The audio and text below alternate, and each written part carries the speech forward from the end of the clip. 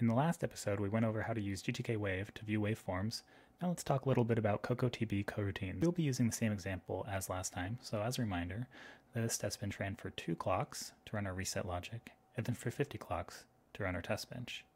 So if we run that in make real quick, we'll see that it still passes, and if we pull that up to view the waveform, taking our BCD file here, and scrolling to the end, we see it runs from 0 to 51,000 picoseconds, or 52 nanoseconds in total.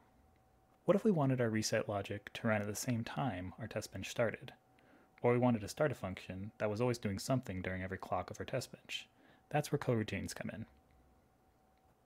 A coroutine is simply just a function that can be suspended or resumed. That's it. So let's take our reset logic and put it in its own function. Since this is not a test, we won't add a decorator. We'll call it the run reset routine, and we'll pass it our dot, and we'll just run the same logic.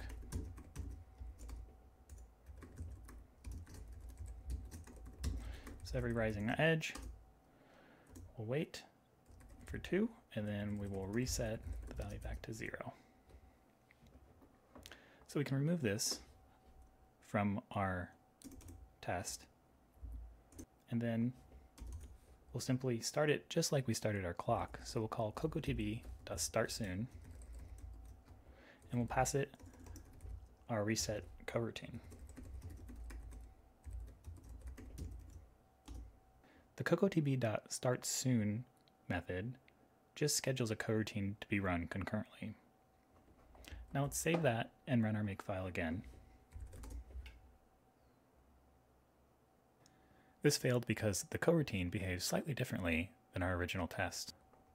For now, let's go back to our test and comment out the assertion, just so it runs to completion. And we'll run make again. If we pull up the waveform, we'll see that this one behaves exactly like the previous waveform. The reset is held for the first 2 clocks, and then it runs to completion.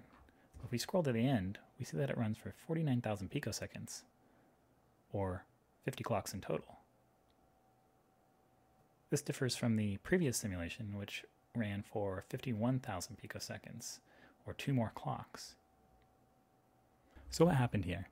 In our previous test, when we ran the reset logic within the test bench, it was holding at each rising edge. It would run the simulator, and then come back to this for loop, and then run the simulator, then come back to this for loop until it completed this for loop.